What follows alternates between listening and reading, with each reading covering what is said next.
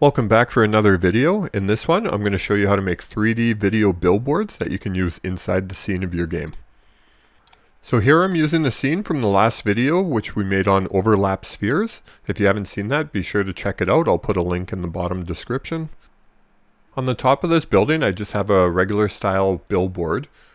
This whole scene is just using the Polygon Apocalypse pack from Synty Studios. So if you haven't seen them, if you like low polygon models like this, be sure to check them out on the Unity Asset Store. They have a lot of really great packs, and I tend to use them for a lot of projects. Just create a plane from the 3D Object Create menu, and then you want to just position it, rotate and scale it to fit where you want it to be on your billboard. We are going to use this as the billboard screen, and I'm just going to name it that in the hierarchy. I have a sample video I'm going to use for this billboard. So this is actually a game trailer that a friend made during a game jam. And it's out on Steam now. It's called Where's My Parking Spot? It's a fun little pick up and go little parking simulator type game. So if you want to give that a try, I'll leave the info in the description below. But let's just take this video clip and drag and drop it right onto our object in the hierarchy. You don't actually see a change in the scene view now that we dragged it in.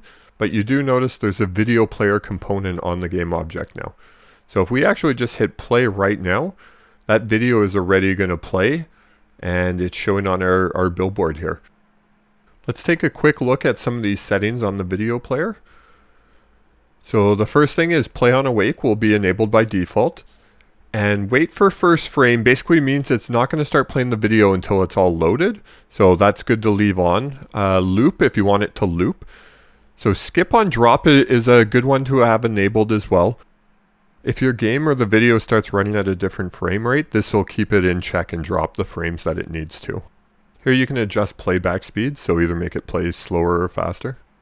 The render mode does have some different options in here, so I'm not going to cover them here, but I might talk about render texture in another video.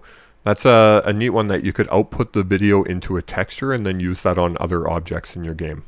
And the only other option I usually use is mute, if I want to mute it so it doesn't play the sound of the video clip. And then volume, you could adjust the volume if you wanted. So that's something you'd want to use if you were making a TV out of this or something similar. Let's mute this one since it's a billboard and shouldn't have sound. Now just to show how this actually works with 3D objects, it'll override the materials. So if we just create a cylinder and bring this in and just scale it to a bigger size that we want.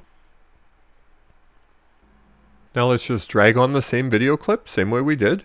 And then I'm just going to set it to loop and also mute since I don't want sound. Now in the game, you're going to see the video actually wraps around that cylinder completely.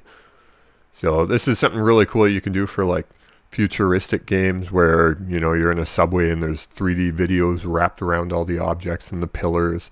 Really, you can use this on any shape, cylinder, square. So if we loop around, you see it's tiled completely around. And if you look on the top, it actually displays on all sides, not just the one. So same with on a cube. Each side of the cube would display the video. So you can find a lot of cool uses for this, especially using the top of the cylinder like this, where it's just a circle. Thanks for watching. If you like this video and you want to see future updates, please click the like and subscribe button below. It really helps me out. And if you make anything cool with this, post it below in the comments and I'll make sure I check it out and leave a comment. Thanks.